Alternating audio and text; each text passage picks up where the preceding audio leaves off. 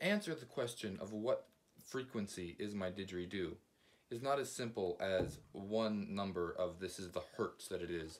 I can't tell, because although the didgeridoo does make only one note, technically, it has such variance and texture to the sound, which is why I'm going to use this spectrogram to show you all of the different sounds that are produced when I levitate with the didgeridoo.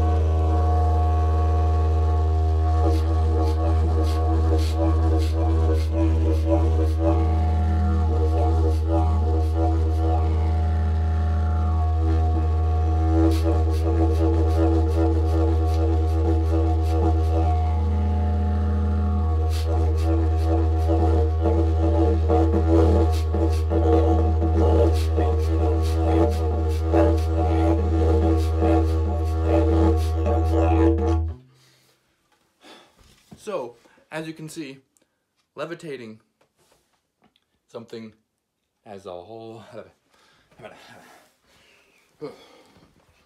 Out of breath. No words.